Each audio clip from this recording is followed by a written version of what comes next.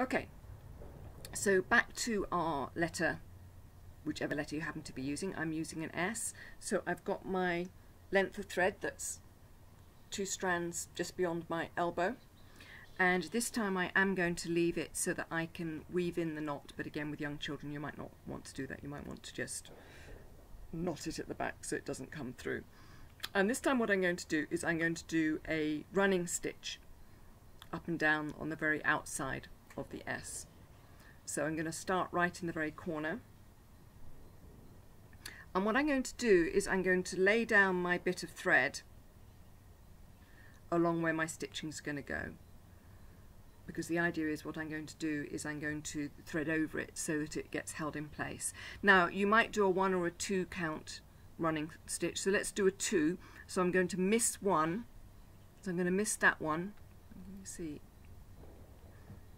I say this really isn't the best setup for showing this.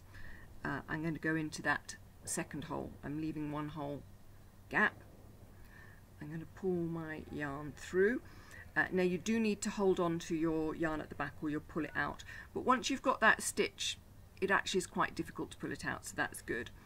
I've managed to have one on one side and one on the other side. There we go.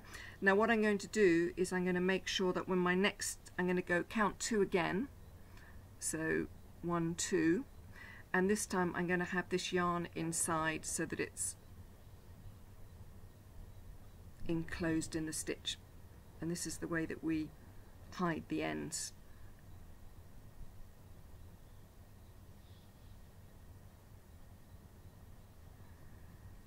So on the front we've got a positive and a negative, so to speak. I'm going to do the same again. I'm going to miss 1 stitch, and again this is a good stitch for children to learn to use. We use it in all sorts of things, and it'll actually fairly quickly cover up your area and produce a nice pattern for you. So you can now see that my back pieces are nicely enclosed. I'm going to enclose it once more in that direction so it doesn't stick out so much, and of course you can also trim them down. That's the other thing you can do, so they don't show quite so much.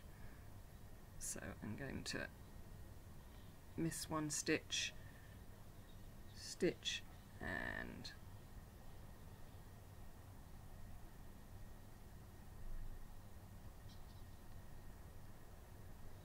catch.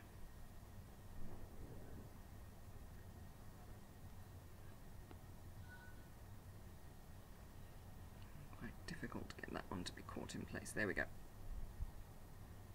This other one I'm just going to trim down because it's more than enough. Now your challenge is always when you come to the end and you find that you actually this is allowing me to do 2 stitches. Am I doing this right? Yes. Now I put my last stitch in, and we've got this kind of look.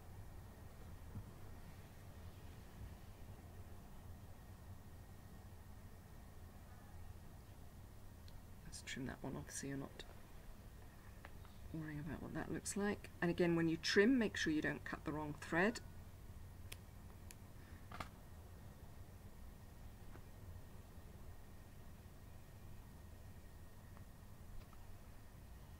trim that one off. You can always use a bit of glue at the back as well to help hold down your threads if they're not behaving. Now I'm going to miss my gap again. The problem with doing alternate stitches is that alternate holes is you might well find that your pattern doesn't allow you to completely go alternate stitches just with the cuts that you've made, but you can with running stitch. You can do more than 1 stitch at a time, so I'm doing in and out there. You can go in and out, in and out, in and out as many times as you can manage if you want to. So I'm going to do that here. Just be careful while you pull that you don't pull too hard and you damage the plastic canvas. But obviously it makes it quite a bit quicker. I like the fact that the little bits of black show.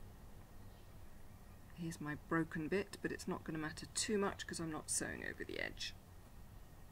Whoops. Now, here what I mean is this stitch has now gone too far. Okay, I need it to come back 1 stitch. So pull your yarn back tight and put your needle back through the same hole if you do that. And this is something that you can't do when you're sewing with fabric. It's just almost impossible to do that. But that's the beauty of this, is that you can easily undo a stitch. So here I'm just going to have to do a single stitch. I've done too many stitches there, that's why it hasn't worked out. So I'm going to actually go back again and correct. So this I really do like about plastic canvases, it's very easy to undo your mistakes. Now you might not be worried about redoing it, but if you do want to redo it, then this one, up one, there we go. And it actually keeps the pattern going.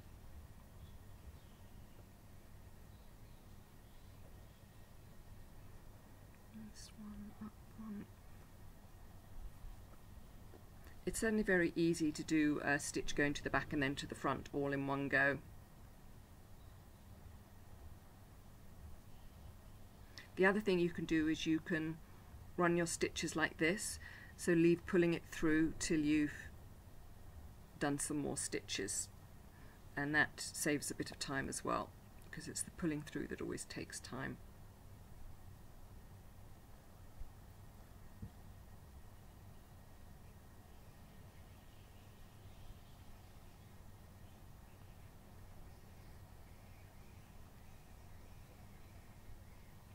Younger children are bound to end up stitching in the wrong place, and you can decide whether to point it out to them or whether just to let them enjoy doing the sewing and not worry too much about the details. Sewing is a very useful skill, not just for surgeons, but just being able to sew a button on or sew a small tear and repair something is incredibly useful, and it can be very creative as well.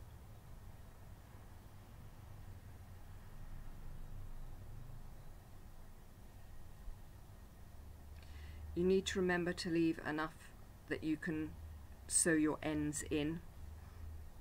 So I can do a couple more stitches, but not much more than that. You need just longer than your needle's length. You can see that. So I can probably do another one stitch. And I need to obviously finish at the back. So now what we do is we weave it in and out of the thread like this. Now what I recommend is that you work from the outside in, so you don't have your edge bits, your bits sticking out. So put your needle from the outside to the in, and from the outside to the in.